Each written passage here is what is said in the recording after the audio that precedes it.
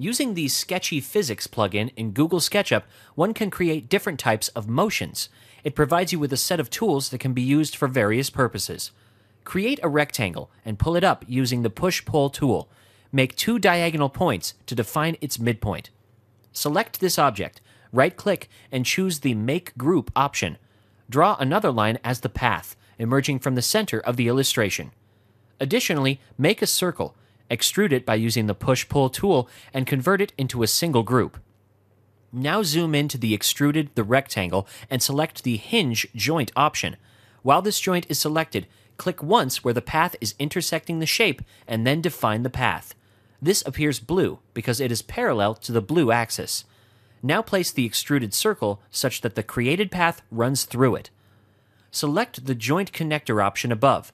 Click on the joint, keep pressing the Control key, and select the Circular Disc option. This joins the 2 shapes together. Now, with the Select tool, click on the rectangle. Keep pressing the Shift key, select the joint, right-click, and then choose the Make Group option. This joins the joint with the object. Right-click on this new group. Go to Sketchyphysics, State, Static.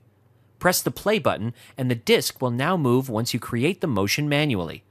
You can delete this current joint, add any other, and join it with these objects by repeating the same process.